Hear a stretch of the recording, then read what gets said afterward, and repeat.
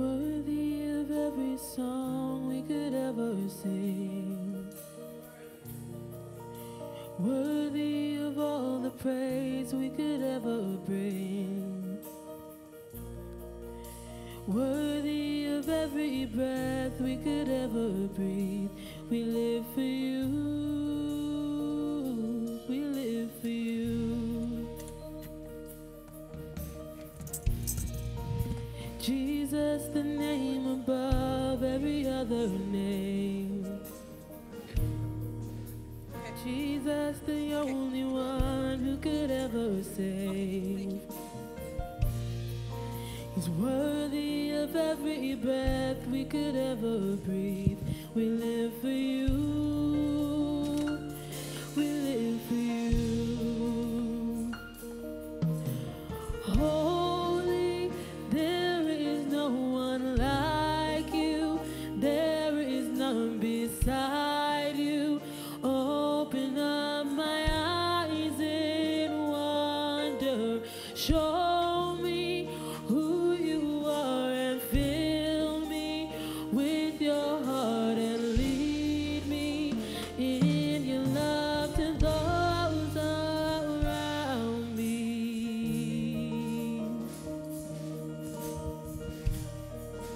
So Jesus, the name above every other name. Jesus, the only one. Jesus, the only one who could ever save. Worthy of every breath. Worthy of every breath we could ever breathe. We live for you. We live for you. Sing holy, holy. There is no one like you. There is none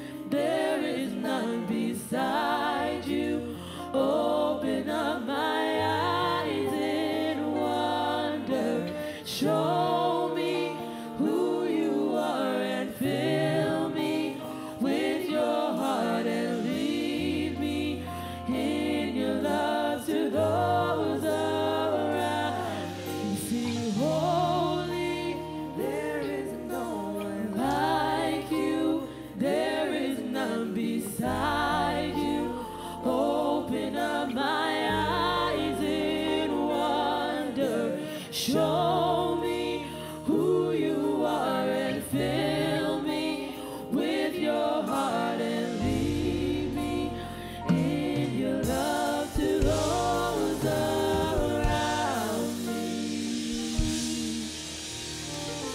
Thank you, Jesus.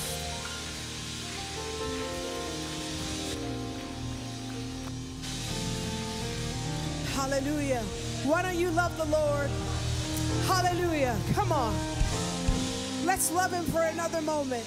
Hallelujah. He's worthy of the highest praise. Hallelujah. Why don't you open up your mouth and give him some praise? Hallelujah. If he never does another thing for you in this life, you are still indebted to him. He's that good. Oh, come on. He woke you up this morning. He woke me up this morning and started us on our way. We have a lot to give God thanks for. Hallelujah. Jesus, we honor you. We bless your name. We thank you, Jesus, for this opportunity to be in your house and the opportunity to praise you, to lift our voice and to sing and to give you praise. We don't take this for granted, God, but we thank you, Jesus. Come on. We have an opportunity to lift our hands and give him praise. Hallelujah. Does anybody want to take that right? Hallelujah. We thank you, Jesus. Hallelujah. I don't know about you, but I will not be numbered with the ungrateful. God has been too good to me. Hallelujah. I've got to give him praise. Come on, take your praise a little higher. He's worthy of it. Hallelujah.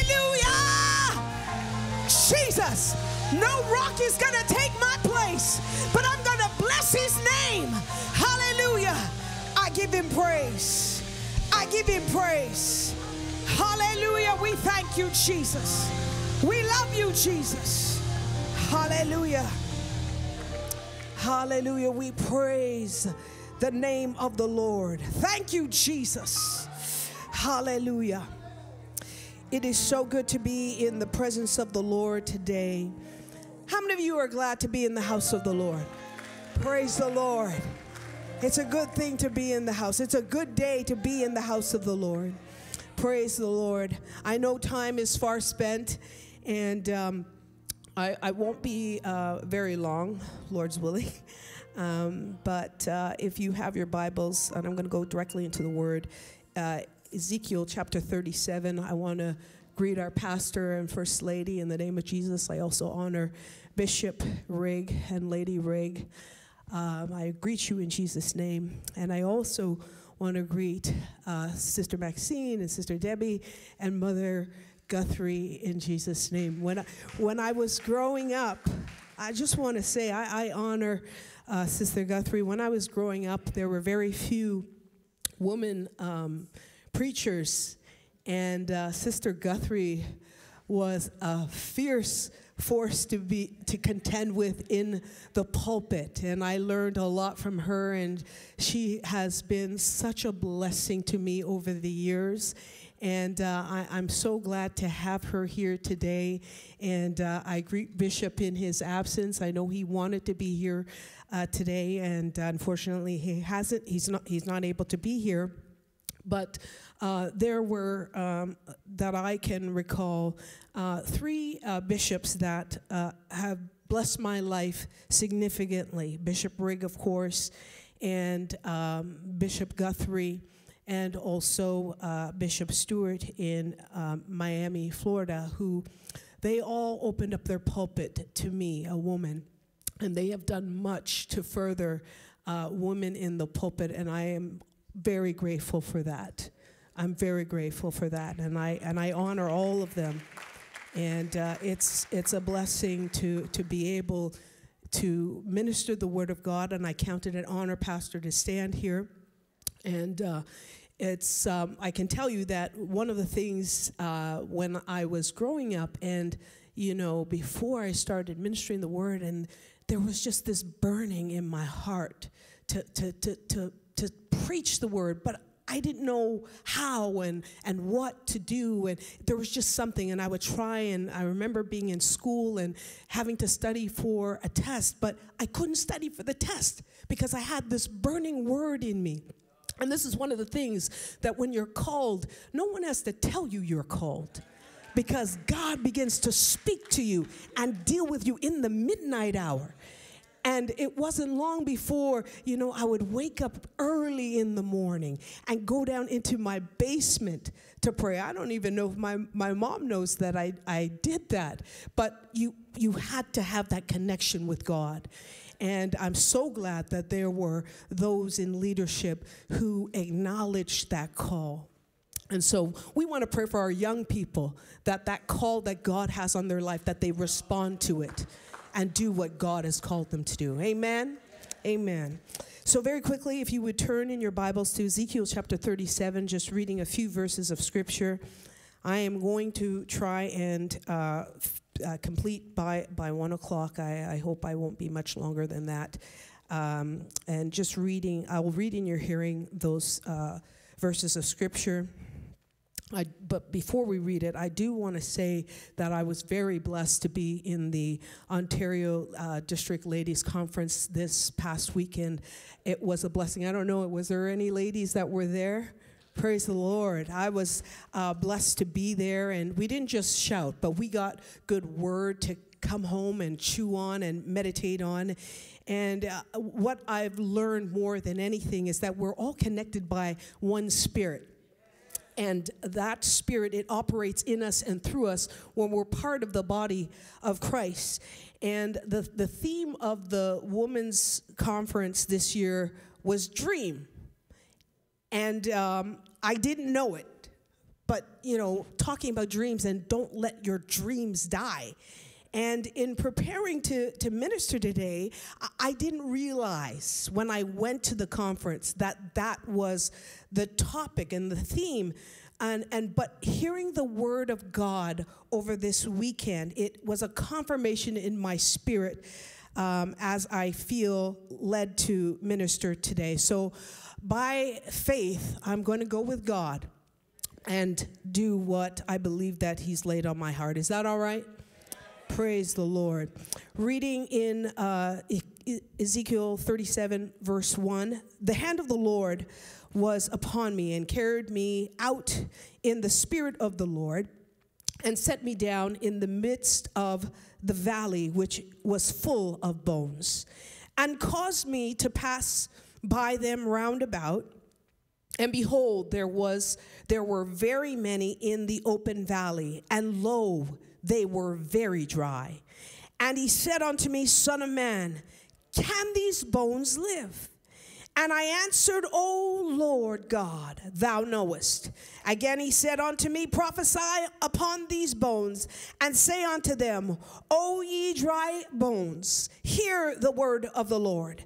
Thus saith the Lord God unto these bones, Behold, I will cause breath to enter into you, and ye shall live.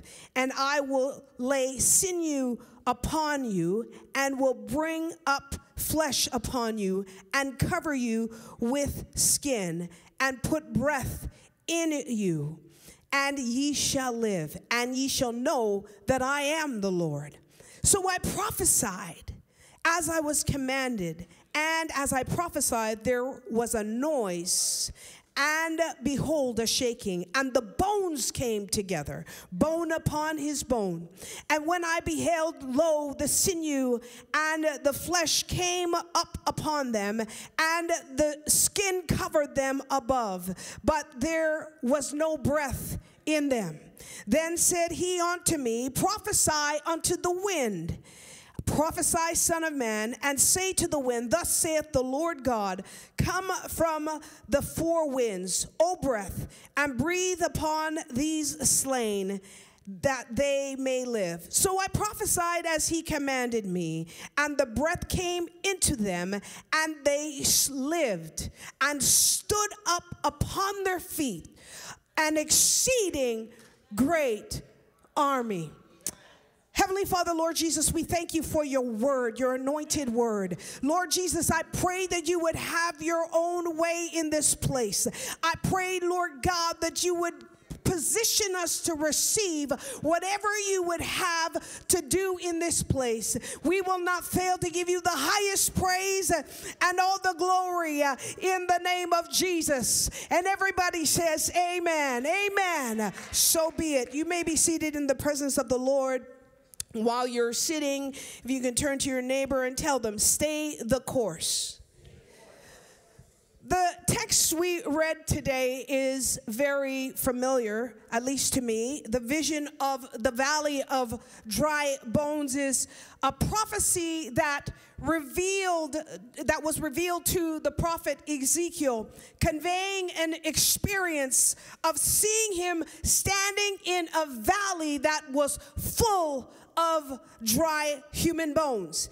He's commanded to prophesy to those bones and to prophesy to the wind. And before his eyes, he hears a noise and a shaking, and he experiences that shaking, and the bones start to connect to one another. And before you know it, it's not just bones that are in the valley, but in fact, those bones come together and create human figures. And the bones, as they're coming together, sinew or tendons is added to those bones. And then upon the sinew or the tendons is added flesh.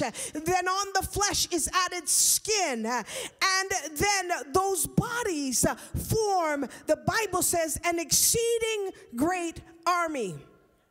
And then God, he does the part where he adds life to that army. He breathes into them, and what was dead has become alive.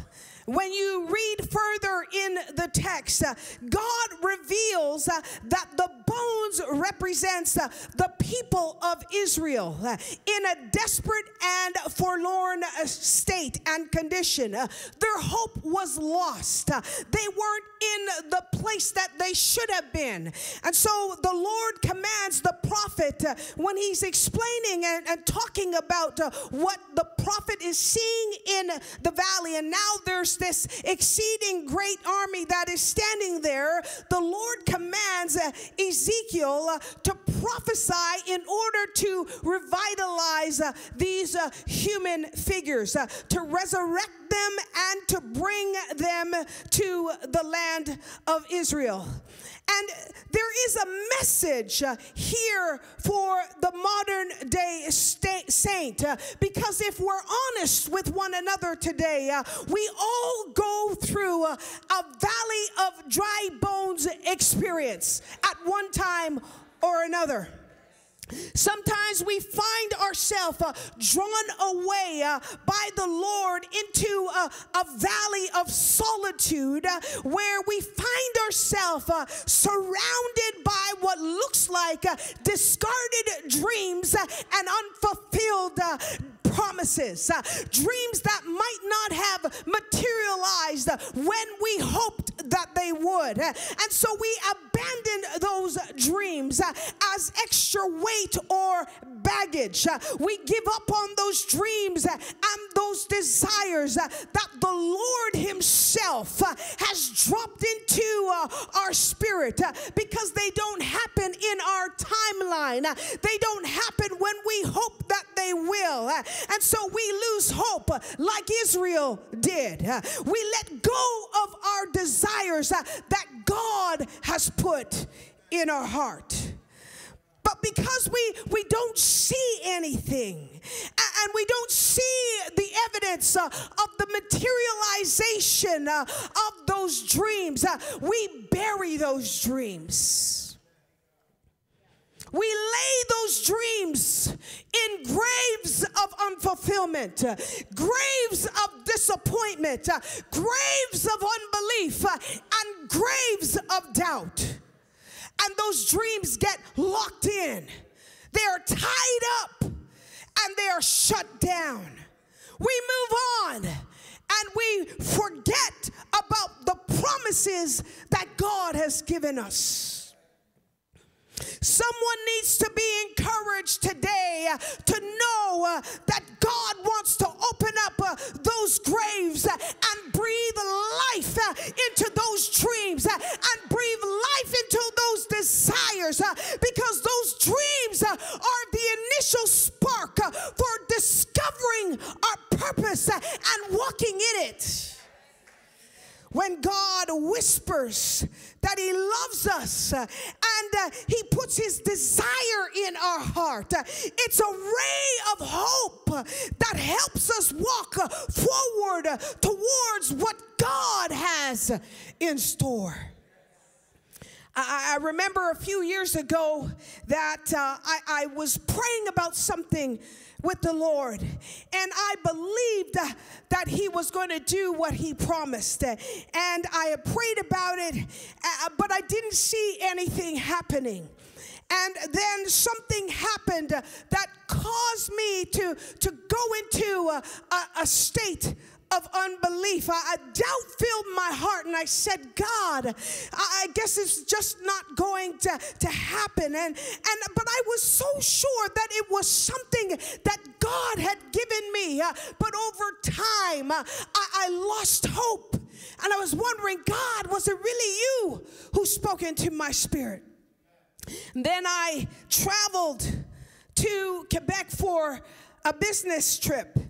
And when I got there, I walked in the door, and I met a colleague that I hadn't seen in over a year. And as soon as she saw me, she said to me, Tracey, I had a dream about you last night. And she told me about the dream. And the dream was exactly the thing that I had spoken to God about. Would you believe that the thing that I had been praying about in my prayer closet, just me and God, somehow God allowed this to be a confirming word through this individual. And she, as soon as she saw me, she just told me what she had seen in her dream. And so from that moment forward, I decided that I was going to praise God in anticipation of what he was going to do. I knew that God was on the job. Even though I didn't see anything happening, couldn't sense that anything was happening, and it looked like I was in a valley full of dry bones. Nothing was connected together. Everything was in disorder, and it looked like there was no life there. It looked like I was in a cemetery where dead things are. But oh, God sent the word, and I received it with joy. And ever since that moment, I've been praising him ever since. Hallelujah. How many of us, how many of us know that God will use whomever he will to allow you to know that he is right here with you? You might say, I won't hear it unless he comes and speaks to me personally, and that's fine for you. But when God decides to show up, however he shows up, however he blesses me, I'll be satisfied. Hallelujah. Hallelujah. Perhaps God has given you a glimpse of what he has in store for your life. He didn't show you everything, but you know that God has great plans for you. You know that where you are right now is not where you're going to end up. I wonder if I have a witness in the house. Woo! Hallelujah. When you're in that place, sometimes it gets hard to push through the unbelief and the doubt. But I am here to tell you, if God said it, you can believe it, and it is so.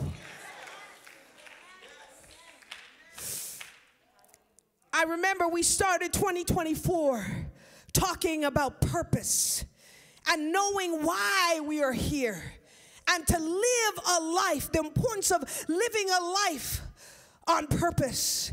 And while we all need to live a life of purpose, sometimes it takes time for purpose to fully be realized in our lives. It takes experience.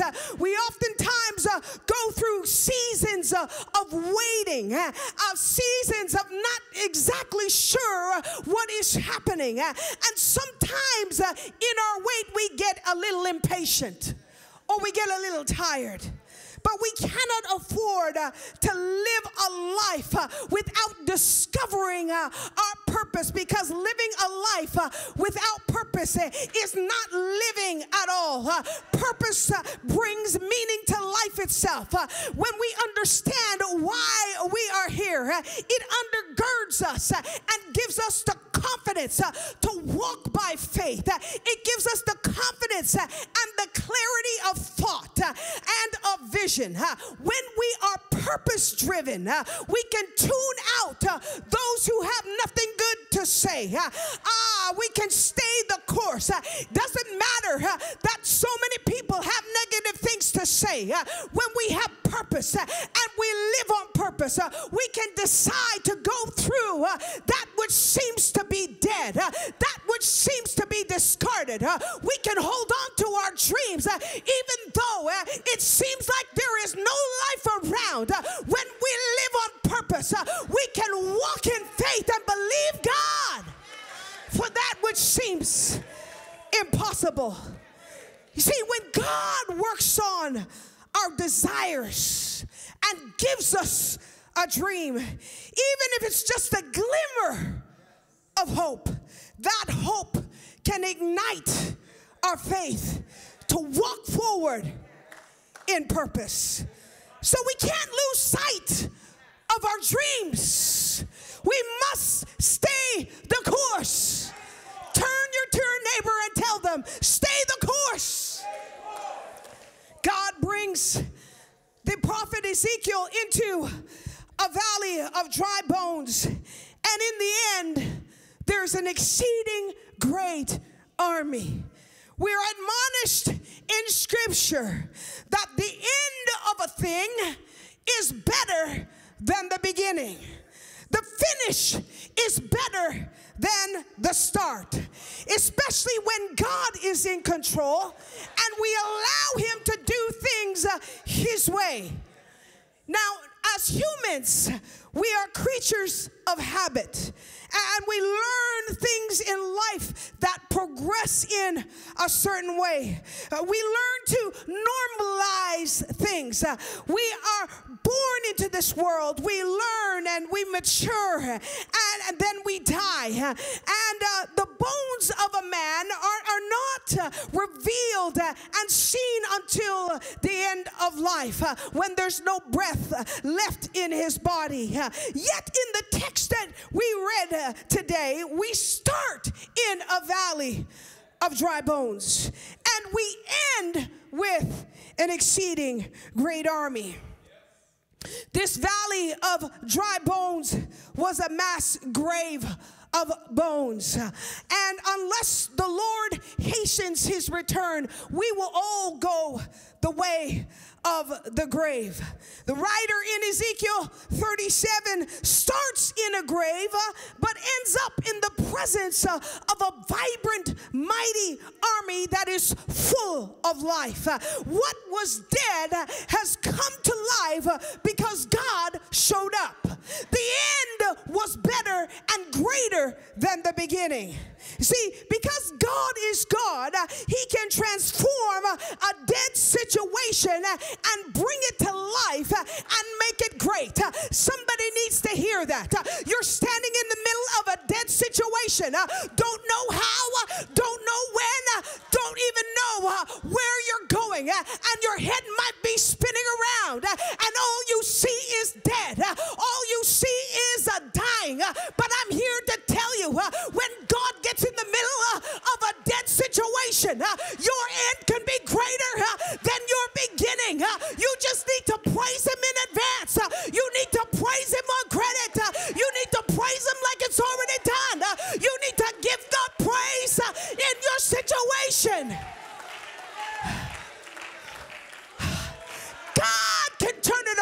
I wonder if I have a witness in this house. God can turn it around. I'm not just talking about something I read in a book. I'm here as a testimony to let you know God can turn a dead situation into life. Jesus. Jesus, have your own way. Jesus. All you see are bones. All you see is death and dying. And you're wondering where God is in that situation. I'm reminded of the account of when Elisha died. And they buried him in a sepulcher. And another man died, and they were in the process of having a burial for that man, the Bible says. But they saw the enemy. The Moabites were approaching. And so in haste, what they did is they threw that dead man into the grave of Elisha. And when he touched the bones of Elisha, he came back to life. In the middle of death, God caused there to be life. When there should have been death, there was life. That's just the way God does it sometimes. You are trying to understand what God is doing, and God does not need us to understand. He needs us to trust him. He needs us to walk by faith. You don't have to understand every step of the way, but you do need to say, Lord, I trust you. I might not understand everything. Don't know where the provision's coming from. Don't have the wisdom. Don't have the knowledge. But God, I trust you to bring me to a better end. I know the thoughts that I think towards you, thoughts of peace and not of evil, to give you an expected end. Hallelujah.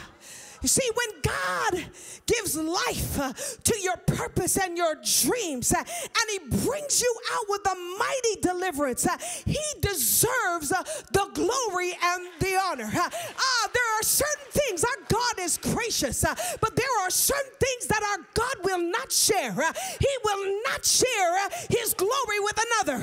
So you got to understand and know that when God decides to breathe on your valley of dead, dry bones, you better give him praise. You better open up your mouth and begin to praise. Praise our God.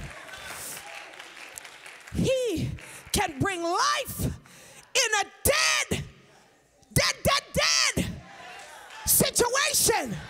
I'm not saying half dead. I'm saying totally dead. I'm saying no life.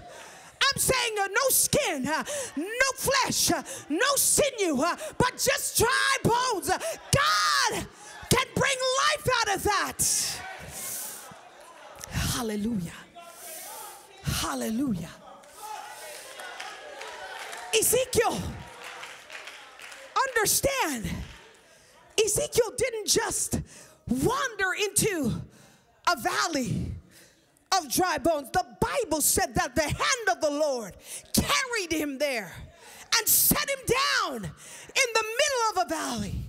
Whether he wanted to be there or not, that is where God brought him. So it was in that valley that he began to describe what he saw. And he saw this valley of bones. We can't live without bones. If you consider your frame, we are here today and are able to stand and move because we have a skeletal system running through our body. Bones are integral to the body structure. And so bones are important. It's very important to have the bones in our body. They're integral to the body's structure, making them indispensable to life and well-being. And while bones don't look like an exceeding great army, bones can be the start of something great. Scattered bones is all that Ezekiel saw. When the Lord asked Ezekiel, can these bones live? Ezekiel answered, Lord, you know. And the Lord tells him to prophesy to those bones. And I'm almost through. While it might be difficult for Ezekiel to see what God is seeing, he is obedient and begins to prophesy to the bones. I cannot overemphasize the importance of obedience. We need to obey the word of God. When the word of God speaks to us, we have got to obey. Like I said, you don't have to understand everything, but you got to obey. I heard the songman say, trust and obey. There is no other way to be happy in Jesus. We have got to learn to obey. Hallelujah. So we prophesied things to the bones. And as he was obedient and prophesied, things began to happen. Even though he might not have understood what was happening, he prophesied in faith as he was commanded, and things began to come together. Things began to shift in place. Where there had been just bones, the bones began to build upon bones, and things began to take shape. What was just bones turned into bodies, and those bodies became a mighty army that God breathed on. My friend, we have got to walk in faith and move through the valley that sometimes God takes us through. The valley is not a place to fear. It is not a place to ignore or avoid, because it is in the valley that we experience God in a meaningful and in a personal way. It is in the valley that God can restore you. It is in the valley that you can get a renewed vision. It is in your valley that God can revive dead dreams and desires. It is a place of solitude, away from the busyness of life, and a time that God takes aside with just you and him. Songman says, and he leads me beside still waters. Somewhere in the valley below, he draws me aside to be tested and tried. But it's in the valley. It's in the valley. Somebody needs to hear that. It's in the valley. He restores my soul. Yea, though I walk through the valley of the shadow of death, I will not fear. Why? Because Jehovah Shammah is with me. The Lord is with me. You don't have to fear.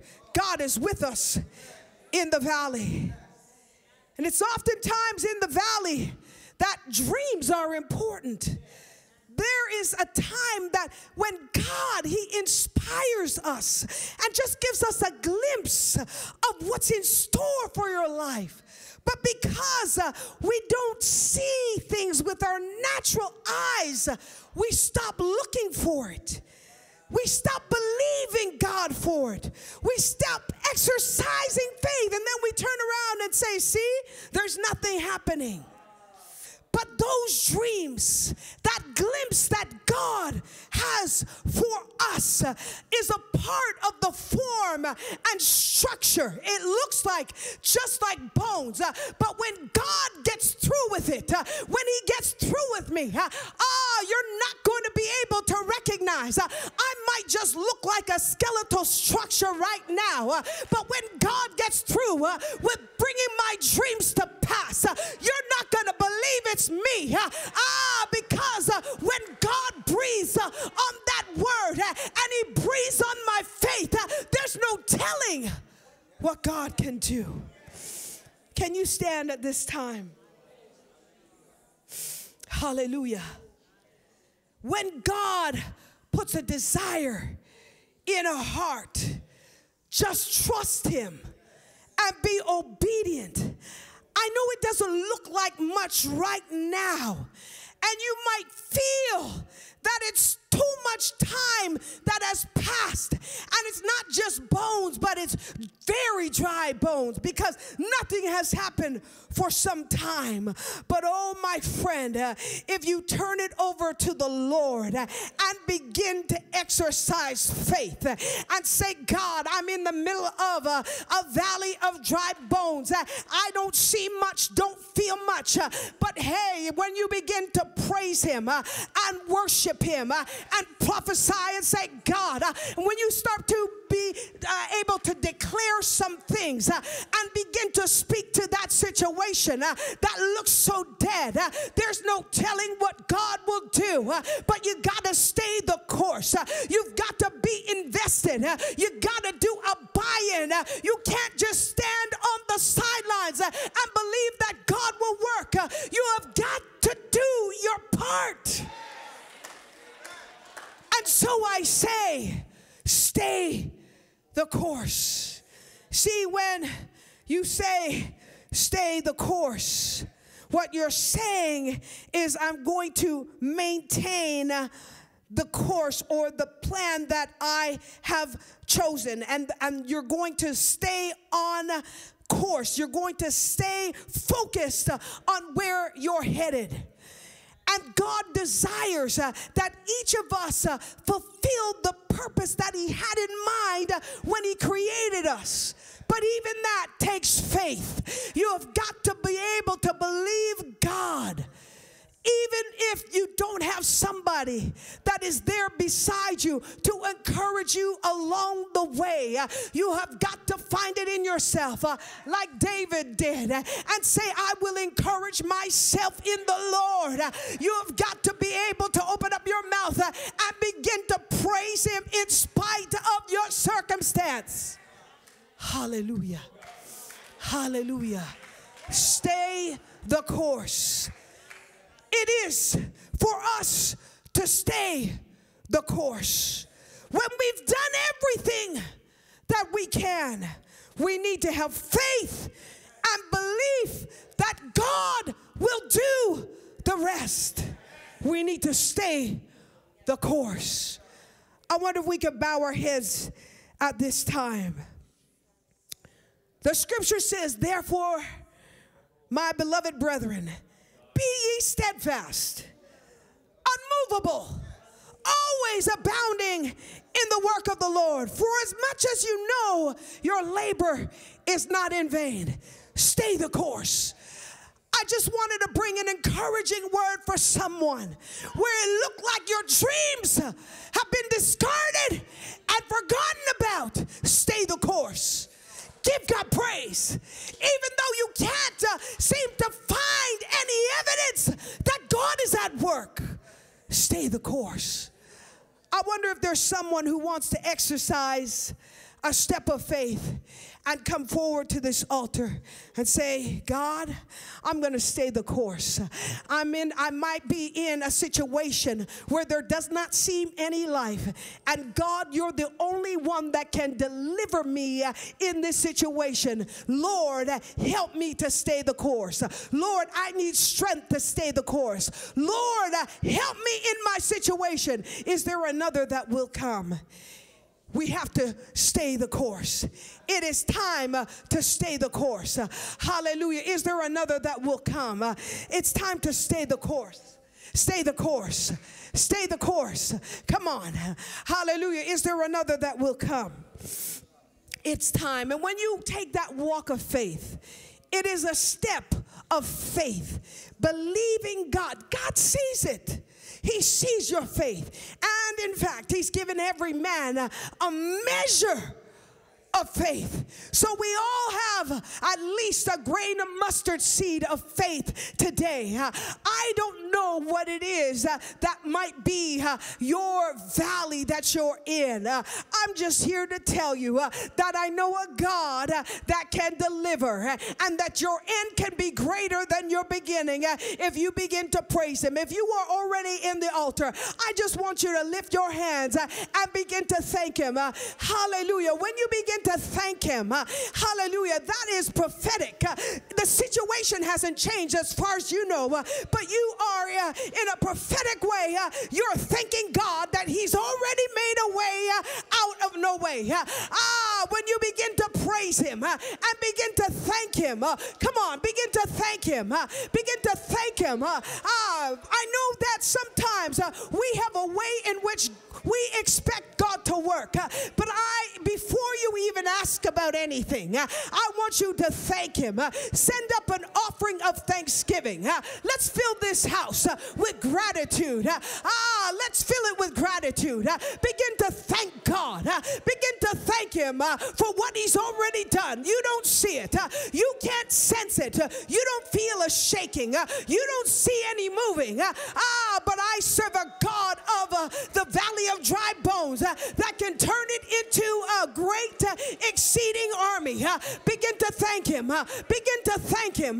Begin to thank him. If you are in the audience and you don't have anything to thank God for, would you stretch your arms out towards those who have stepped forward in faith and begin to pray for these, that they get what they receive from God, that the dream that God has given them, that the desire that God has given them, that the purpose that God has reserved for them will come to pass. Stay the course. Stay the course. Stay the course. Come on. Begin to thank him. Thank him. Hallelujah. Do we have any altar workers that can help us today? Hallelujah. Stay the course. Hallelujah. When you wake up on Monday, stay the course. When you wake up on Tuesday, stay the course. If it's 6 months from now, stay the course. Come on. Begin to thank him. Come on. Begin to thank him. Begin to praise him. Begin to praise him. Hallelujah. Thank you, Jesus. Thank you, Jesus. Thank you, Jesus. Thank you, Jesus. It's as easy as that. Thank you, Jesus. Thank you, Jesus. Come on, praise him in advance. Praise him in advance. Hallelujah. In expectation. Hallelujah. Give him a praise that's anticipatory. Hallelujah. We thank you, Jesus. Hallelujah. We thank you, Jesus. We thank you, Jesus. Hallelujah. We thank you.